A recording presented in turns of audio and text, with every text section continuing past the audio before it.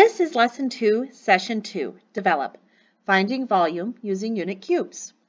The learning targets for this lesson are, I can measure volumes by counting unit cubes, and I can find the volume of a right rectangular prism. To start today, build a prism with a volume of 12 cubic centimeters. Record the prism's dimensions.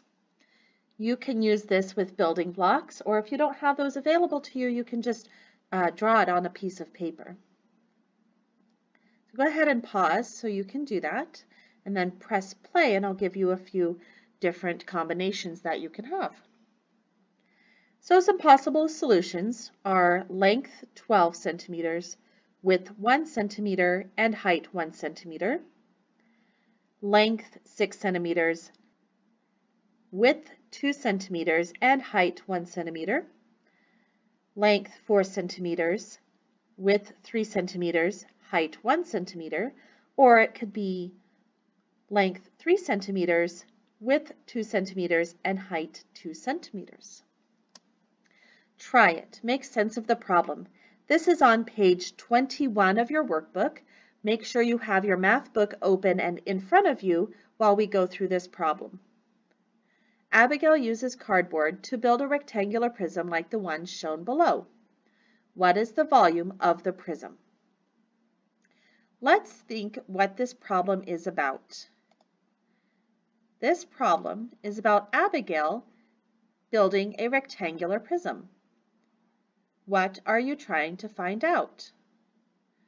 We are trying to find what is the volume of the prism.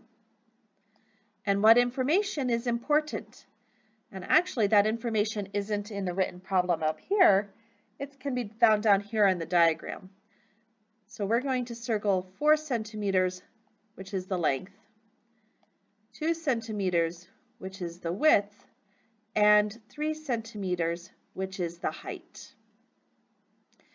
At this point, please pause the video so you can write down your own solution on page 21 in your workbook, and as soon as you have that completely done, finding the volume of this prism, then press play and we'll go through some possible solutions together.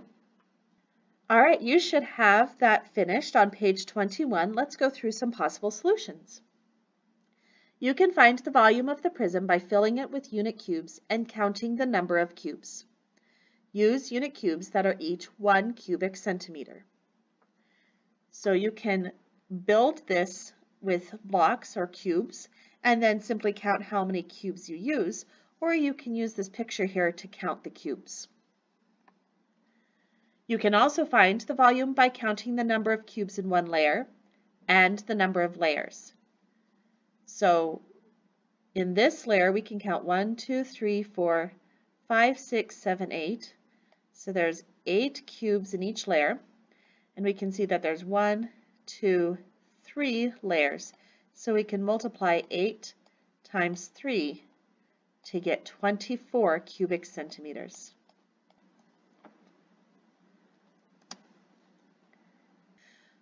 What I would like you to do is pause the video so you can go through numbers 1 through 6 and write down the answers in your workbook, and then press play so you can check them with me. Okay, you should have those all written down now. Number 1, look at the model and picture it on the previous page. Count the number of cubes in one layer. There are 8 cubes in one layer. Number 2, how could you find the number of cubes in one layer without counting the cubes? You can multiply the length by the width. 4 times 2 equals 8. Number 3, once you know how many cubes are in one layer, what else do you need to know to find the volume?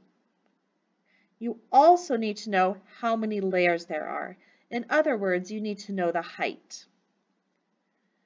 Number 4, there are 8 cubes in each layer, and there are 3 layers. What multiplication expression can you write to find the volume of the prism? We can multiply 8 times 3. Number 5, what is the volume of Abigail's rectangular prism? Abigail's rectangular prism is 24 cubic centimeters.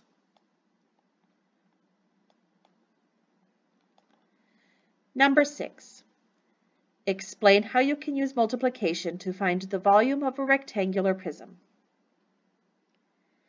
First, you can multiply the length by the width to find how many unit cubes are in one layer.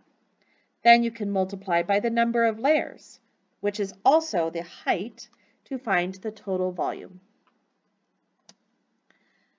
Reflect on what you've learned. Number 7. Look back at your Try It, Strategies by Classmates, and picture it and model it. Which models or strategies do you like best for finding the volume of a rectangular prism, and explain. I can't answer this for you. This is your own personal opinion. So pause the video so you can write down your answer to number 7. Which strategy did you find the best for you?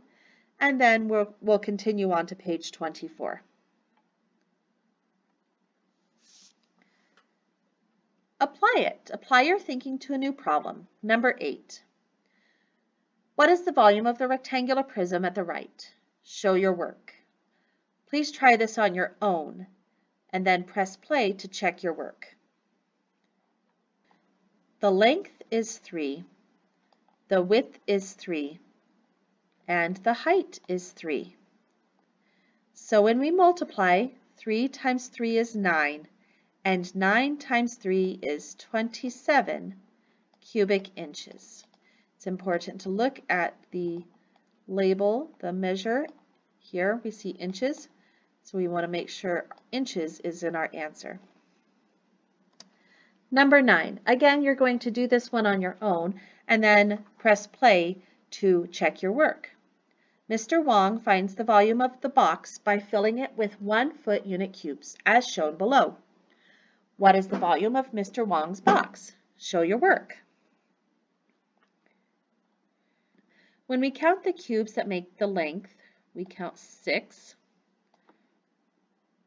The width is 2. And the height is 2. So 6 times 2 is 12, times 2 is 24 cubic feet. Number 10. Jamila wants to find the volume of the rectangular box at the right. What is the volume of the box? Press pause to solve on your own, and then press play to check. When we multiply 2 times 3 times 6, we get 2 times 3 is 6, and 6 times 6 is 36. But I see 2 answers that say 36. So what we really need to look at is the unit of measure. So this is centimeters, and there's centimeters. So the answer is C, 36 cubic centimeters. Make sure you get your homework finished, and I will see you right back here for session number 3.